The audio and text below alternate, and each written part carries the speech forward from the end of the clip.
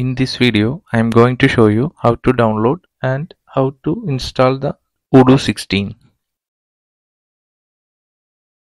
Go to the web browser, type download Odoo 16.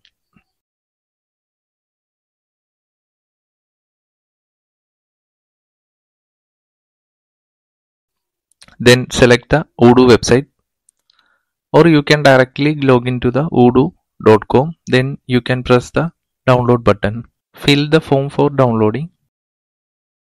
Then we can select Windows. Then press the Odoo Community Edition. Odoo Community is completely free. Once after downloading, we can install directly or we can open the download location. Here I am opening downloaded location. Open the installation file. Once after opening, allow the user control access. Here we can select the language. I am using English, so I am pressing OK button. Then press the next button for the installation. Then agree the license agreement. Here we can see the Odoo server and PostgreSQL server option. If you want to install only Odoo server, we can select only Odoo server from the installation type. Here we are using Odoo server and PostgreSQL server because it is including with Odoo server and database. If you want to install only Odoo server, we can use only Odoo server. If you are selecting Odoo IoT, the selection will be different. Here I am selecting Odoo server and PostgreSQL. Then I am pressing next button. Here we can define the PostgreSQL server connection details. Here we can use host name. We can define the port number, username and password for the PostgreSQL server. I am using the default one. For the safety, always change the port and username and password. Here the destination folder. We can manually select the installation location. If you want to select different location, we can select different location. I am continuing with the default location. If you are installing Odoo, I am always recommending to install different location and then press the next button. Now the Odoo installation is started. Don't forget to connect the internet while on the installation time. While on the installation time, supporting files will be downloaded and installed automatically.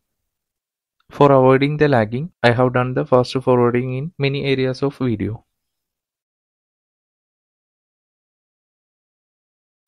Now the installation has been completed. If you press next button, option for pressing the finish button. Before doing the finish, if we are enabling the checkbox start Odoo, once we press the finish button, it will start the Odoo automatically. Once after, we can see the web browser is loading with the default port number and localhost. Default port of Odoo server is 8069. Now the Odoo installation is finished.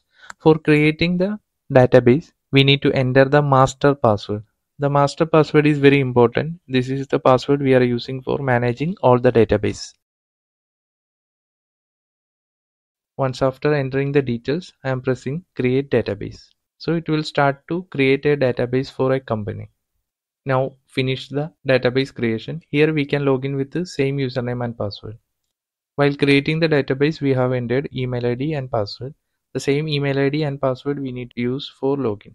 The email ID will be the username and the password will be the password. So I am using the same email ID and password here. We have completed the login. While loading itself, we can able to see the Odoo available modules. If you want to activate, we can activate. Here I am activating sales module. Once after, we are able to see the sales module is activated. Thank you for watching this video. If you like the video, please press the like button, share and subscribe.